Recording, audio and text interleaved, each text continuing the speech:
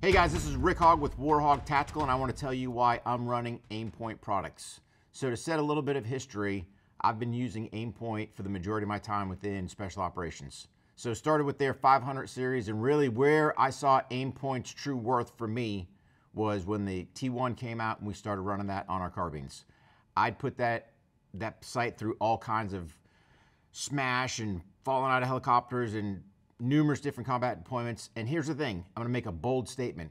I bet my life on their products. I did then and I do today. So I'm gonna give you a quick overview on some of their products. So for me, when looking at the Special Operations side, really my introduction to the Aimpoint was with the T-1. So I just had one T-1, never broke it, never worried about losing zero. This thing was bomb-proof. Nice thing with the T-1 has this large knob on the side for a quick, easy rotation when you're looking at your dot brightness. The other thing, it does have IR settings on there. And the way that Aimpoint has done it is where it has the 4 screws down at the bottom here, it allows you to have different mounting options if you were looking at aftermarket mounts on that one. So this here's the T-1, and like I said, this thing was absolutely bomb-proof. So from there, Aimpoint went and picked up the T-2.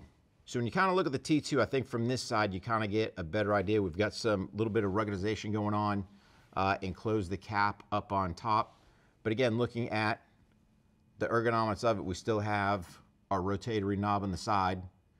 And again, just have a different mounting options. This one here being just a reptilian mount on that one there. So again, just gives you some versatility with that.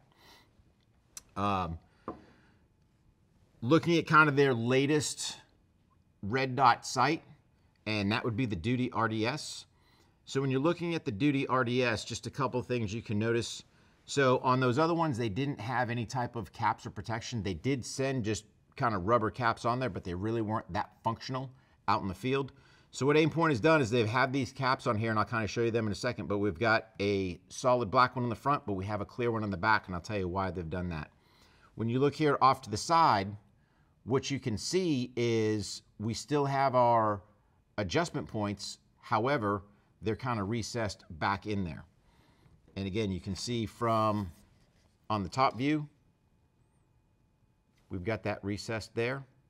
And then what Aimpoint has done is on their controls, now they're on the side. So if you look to the other side, don't be confused by that big round space thinking that's your controls for the brightness of your dot. That's just where your battery compartment's going into. So what they have done, and I'll just give you kind of a quick demo. If I were to, in a law enforcement type situation, I had my dot on, I had my rifle in my patrol car, and I were to grab it. In an emergency type situation, let's say I forgot to flip the caps or whatever, I can still mount the rifle. And again, just having that occluded red sight, I still see the dot, and I would still be able to engage my target. I've done some tests on it, and it works just fine. But the nice thing is I can just hit those covers. And to me, I like to have my covers going down. That was just out of my way, so I don't have anything obscuring the top, and just gives me some better vision there. So that would be Aimpoint's latest Duty RDS, and again, that's their battery compartment versus the actual control knobs. One thing to point out is when you look at, even with their positioning of their brightness buttons, it's very easy. Hey, if I'm here and need to make a quick adjustment, I can come back and either go higher or lower depending on whatever setting if I did have to make that adjustment. So again, Aimpoint's Duty RDS. Aimpoint also has 3x magnifier, which basically sets right on the Picatinny and gives you a 3x capability. The nice thing with it is, hey, if I don't need that magnification, I can just throw the magnifier to the side. It's out of my way, so I'm just getting kind of that 1x or just clear see through that red dot sight. And then if need be, I can just clip it back over, and that gives me my 3 power.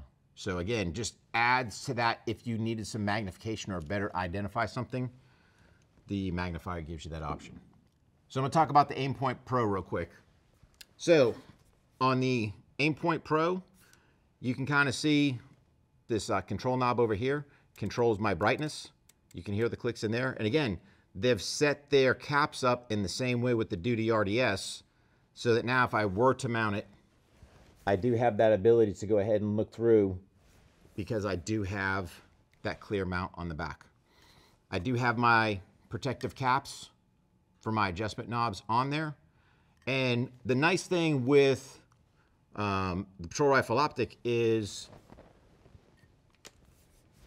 it already has the mount on there, and all I have to do is basically just twist the knob and it's automatically going to tighten up for me. So again, just Aimpoint on the Pro, just a good setup if you're looking for a different option when it comes to red dot sights on your rifle. So let's talk about the Aimpoint ACRO. So most people know the ACRO for pretty much running on a handgun platform. But here's the beauty when it comes to Aimpoint is the versatility that they put across their products. So again, they're basically built bomb-proof. These things are rugged, good clean glass. And now I've got versatility because nobody else in the market has a Picatinny rail. So how is it I've got the flexibility to run an Aimpoint ACRO either on a pistol or on a carbine? It's because what you don't see here at the bottom is the Picatinny. Again, running just another Reptilia mount on there, so I can take my ACRO off of my pistol if I wanted to, put it on this mount here, and now I've got a carbine type option. So what you see on the carbine is the ACRO P-1. So you can see kind of on that side, that's pretty much your battery compartment. Seeing again, the same concept with the recessed adjustments. And then the difference on the P-1 is you can see here's my larger buttons to increase or decrease my dot brightness. So again, super versatile when it comes to what I can do with my Aimpoint ACRO series. And then let's talk about the P-2. So you can see, here's the versatility right there. Picatinny mount, pistol, carbine, I have whatever options. And again, I have my recessed adjustments, both on top and the bottom for my windage and elevation. What you can see is I have my battery compartment here, but now my buttons are still there. So again, when you're looking at Aimpoint, and especially when it comes to being able to adjust the brightness of that dot on the fly, the nice thing is, hey, you can see that when my hands are here, they're still in that position that I can easily adjust that brightness of that dot.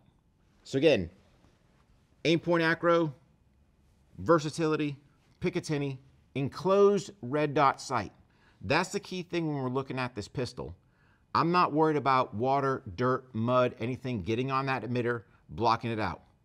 Trust me, I've been in the rain plenty with this thing, and I'm not ever worried about drawing that pistol out of the holster, bringing it up and going, as I present out, is the dot there or not? Nope, because it's there every single time.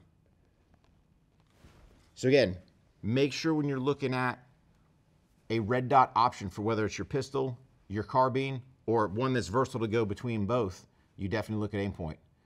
Their stuff's reliable, their stuff's rugged, good quality glass, and again, to make a bold statement, I would bet my life on Aimpoint products.